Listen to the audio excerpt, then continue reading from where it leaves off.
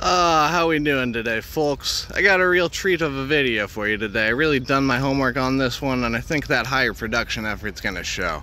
Coming at you today from the Dune-Swale. This is a globally imperiled ecosystem, so today we're gonna be seeing a whole load of stuff that you wouldn't be seeing elsewhere. Now let's talk about the Dune-Swale ecosystem, shall we? It's characterized by the landscape here, and we're gonna talk about that more as we really dig into it. But what it's characterized by are these alternating ridges of upland, the dune, and then these alternating ridges of lowland, swale. And these are laid out parallel to one another, and they run parallel to the lake, actually. So you get that cool ridges. You get that cool ridge topography. But you might be asking yourself, what caused that?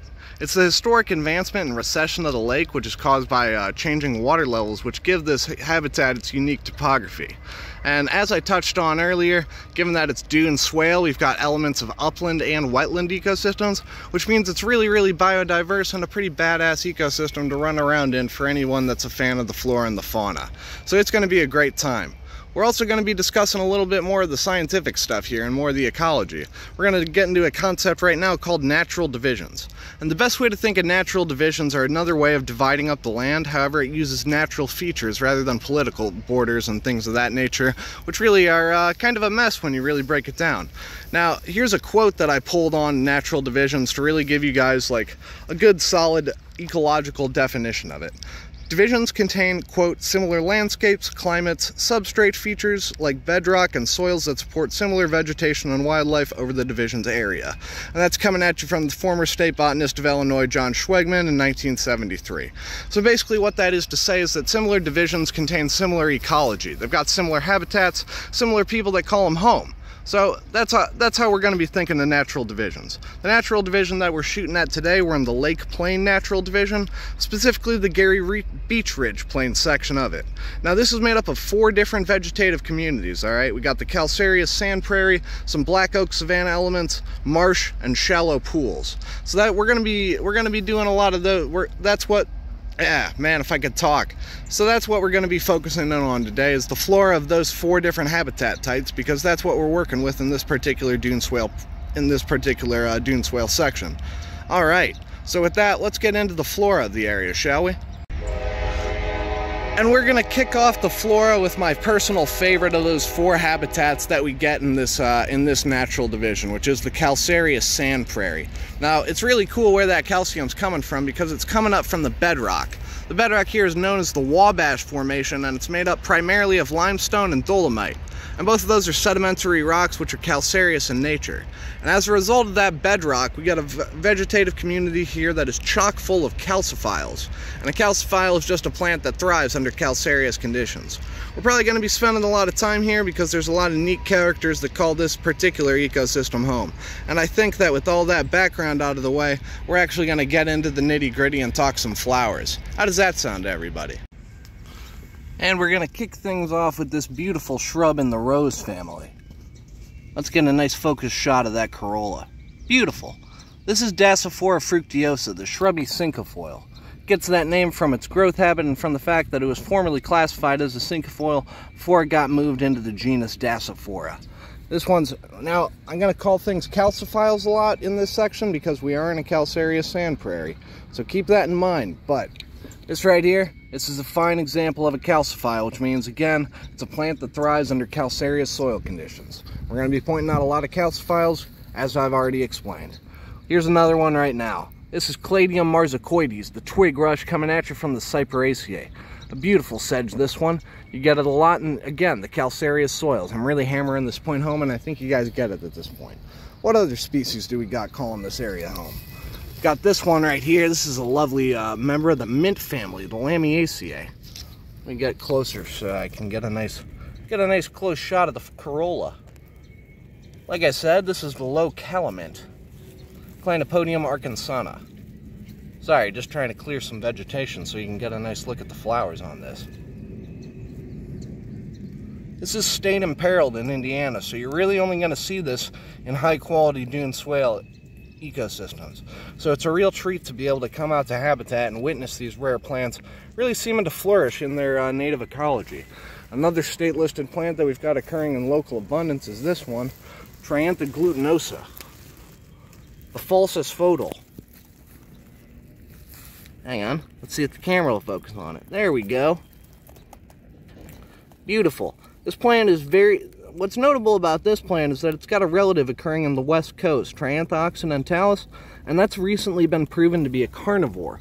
And it employs carnivory because it's got glandular hairs on its scape.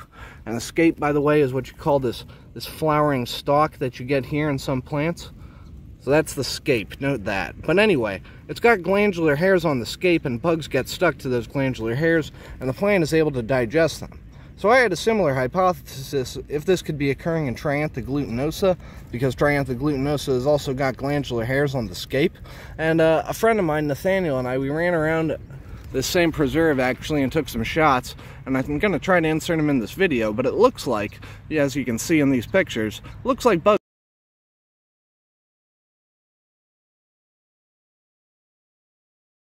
are getting attached to the scape of these plants, which makes me wonder, is this guy exhibiting carnivory in the same way that its western cousin is? I don't know. I'd have to do a lot more research and do some isotopic analysis of the nitrogen and stuff like that. It'd be very, very interesting, I think. But anyway, that's kind of getting beside the point. Remember, Triantha glutinosa, beautiful, having a great time. This is Lizomachia quadriflora, one of our native loosestrifes. I'll show you the loosestrife that actually really looks like an invasive loosestrife in a minute here.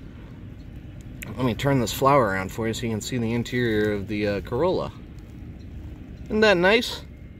The Lysomachias, the native loosestrifes. Well, not all the Lysomachias are natives, but the majority of them are. Anyway, let's keep moving along in this calcareous sand prairie, see what other calciphiles we can run into. This is Buchnera americana, the American blue heart. It's a beautiful plant in the Orobanchaceae. Now, like I mentioned in that oak savanna video, the Orobanchaceae is a pretty notable family because most of the plants in it, or pretty much all the plants in the Orobanchaceae, are exhibiting parasitism in some degree. This one you can see right here. This one's still got green tissue, so it's still got chlorophyll, so it can still photosynthesize. So this is going to be what you would call a hemiparasite, just the same way that Utricularia was. Like a holoparasite would be like completely, it would have no chlorophyll in it. So, and a good example of that would be like Conophilus americana, the bear corn. But anyway, that right there is Buchnera americana. Just a beautiful plant that you get occurring in the Dune-Swale system. I'm not sure how this fits into the whole ecology picture here, but depending on who its host is. But I'll try to figure that out and let you guys know in a nice little sidebar of information. But just a beautiful plant that I had to stop and point out. And what's going off right next to it in absolute abundance is a desmodium. And I think this is vegetation that you would get more typically in that oak savanna. I think this is Desmodium illinoisens or Desmodium canadense. I'm not as good with my desmodiums as I should be. But this is a plant in the Fabaceae. So we've got, of course, our banner wings and keel floral structure. And we've got a compound leaf, this one with 3 leaflets. Absolutely beautiful. So a Desmodium and a Buchnera. Not sure how they fit into the whole picture here, but you can bet I'm going to try to address it somehow. I've also got Monarda fistulosa, Liatris spicata. Oh, it's beautiful out here, folks. I just can't state it enough.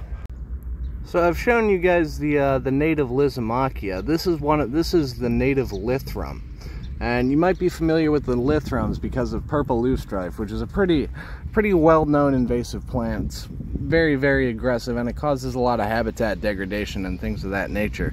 So you might be familiar with the Lythrums as a result of that. But this is our native Lythrum, and it's pretty easy to distinguish from the purple loosestrife if you know what you're looking for.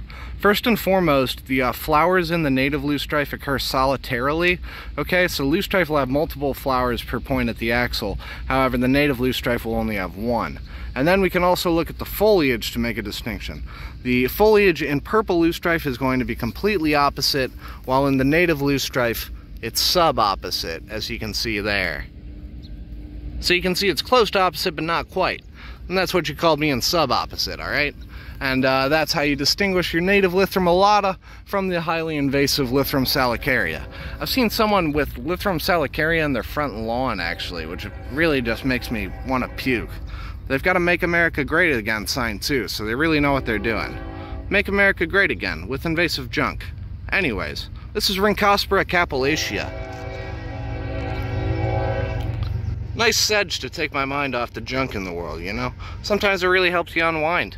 Oh yeah, that's a beautiful sedge, I think. There's another nice flower going off over here. Sebacia angularis in the Genus. That's this one right here. Some of the gentians are hemiparasites as well, actually, but I couldn't find any papers demonstrating if that was the case with the sebaceous. Let me rotate so I can get a good look at this corolla, because these are beautiful. Oh yeah. Get a load of those. I'm trying to be less shaky with my camera today. I hope you guys are taking note of that. Because some guy left a real mean comment about how like it was like a tilt-a-whirl, which like, hey man, I get that I'm shaky, but you know, I'm a person with feelings too, you know. Or at least like I try, you know. Anyways. So one last calcifile for the road, I think, and then we're going to get into one of the other ecosystem types that we get in this natural division, which is the shallow pools. But before we do that, let's talk about this spectacular flower. This is Lobelia calmii, Calm's lobelia. It's in the Campanulaceae, more specifically the Lobelioideae subfamily. If you still got the lobelioids split off from the Campanulas. Don't know how I feel about that. Haven't done enough research to really make a hot botanical opinion about it. But anyway, yeah. So another calcifile to wrap up what's going on in the calcareous sand prairie, and we're going to move into the adjacent lowland to talk about what's going on in the shallow pool ecosystem. Oh yeah. It's pretty nice that all these ecosystems run so close together. It makes it real easy on the walk-in. But what we've got a carpet of, by the way, is Proserpinaca palustris. Proserpinaca? I think I'm saying that right. But that's the mermaid weed and the Halagaraceae. It's a lovely plant. We've got it as well in this nice pool is Pontidaria cordata and the Pontidariaceae, the pickerel weed. Beautiful. And what we've got occurring as well, this is the advantage of wearing chest waders, is that I can go into the deeper water. I'm actually going to go over there because that's where the flower is. We're going to talk about Nymphea odorata, which is a lovely plant, I think. Oh yeah, beautiful now that the camera's actually focused. Let's head on over.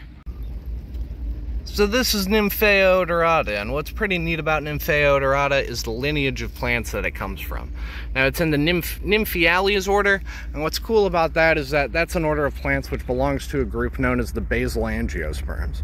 And what that means in so many words is, as far as the evolution of land plants is concerned, the basal angiosperms were some of the first groups that diverged from the lineage that gave rise to most of the major angiosperm groups that we have today, the mesangiosperms. But the basal angiosperms, they said, yeah, that mesangiosperm business is all well and good, but we're going to diverge earlier than that. So here's a fantastic example of one of those primitive flowers with that spiral arrangement and the pistil and carpel, I believe?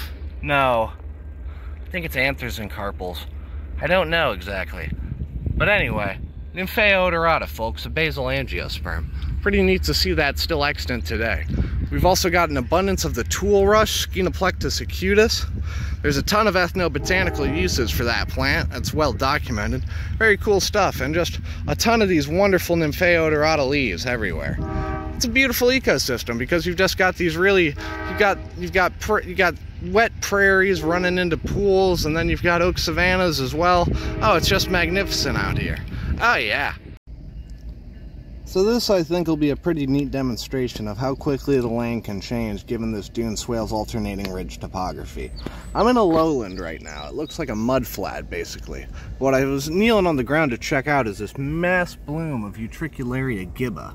I see this one a lot on the mud flats. That's why I'm so confident on the ID in this Utricularia, because sometimes they can be a little bit tricky. But the Utricularias are notable, of course, for being carnivorous plants. They've got tiny little bladders on them, and I'm going to try to explain them properly. So the way those tiny little bladders work is that they hang closed, alright? And then they've got little sensory hairs about the rim. And then when some little critter comes past those sensory hairs and trips them off, the bladder door swings open, creating a negative pressure space which sucks in whatever just swam past the opening, and then it seals shut again, digesting whatever's just been internalized. It's one of the fastest moving things in nature, actually. Very, very cool stuff in the bladderworts. I might show you guys another one if I have the energy to go run over to it.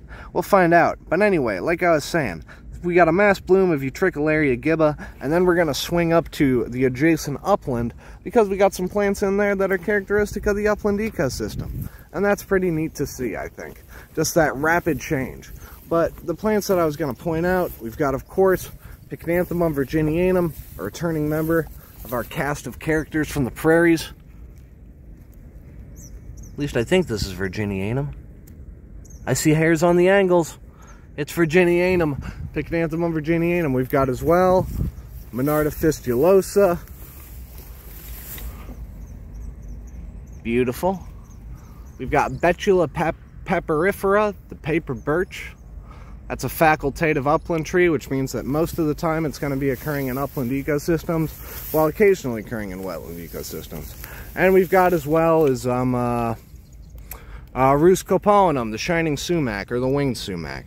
So just a real quick, it's almost jarring how fast the ecosystems can change out here. Just a really cool thing to demonstrate. Another indicator that we're kind of in more of an upland is this guy down here. This is Euphorbia correlata in the Euphorbiaceae, the spurge family. That's a very neat little group of plants. Beautiful little corollas there. Oh yeah, having a great time out here today, folks. And then there was another plant that I wanted to show you guys that was doing something really cool. Here. Oh, hang on, give me a second. Oh, never mind, here we go. Okay. So this right here, this beautiful red plant, this is Castanea coccinea, the scarlet paintbrush. It is a member of the Orobanchaceae as well, similar to that Buckner americana, the American blue hearts. You can see the flower there. Guess who it's trying to attract with that red tubular inflorescence? If you're guessing hummingbirds, yeah, you've hit the nail on the head. But anyway, so that's Castanea coccinea. But what it can also do is have a yellow form, which is called Castanea coccinea formilutescens. And I had formerly only seen this in Michigan, but I'm very happy to report that it's happening down in Indiana as well. Isn't that stunning? Oh God. That'll just blow your mind. And these guys are, of course, being in the Orobanchaceae. Say it with me, folks. These are hemiparasites because, again, we can see that they've still got some green tissue on them, meaning they've still got the chlorophyll.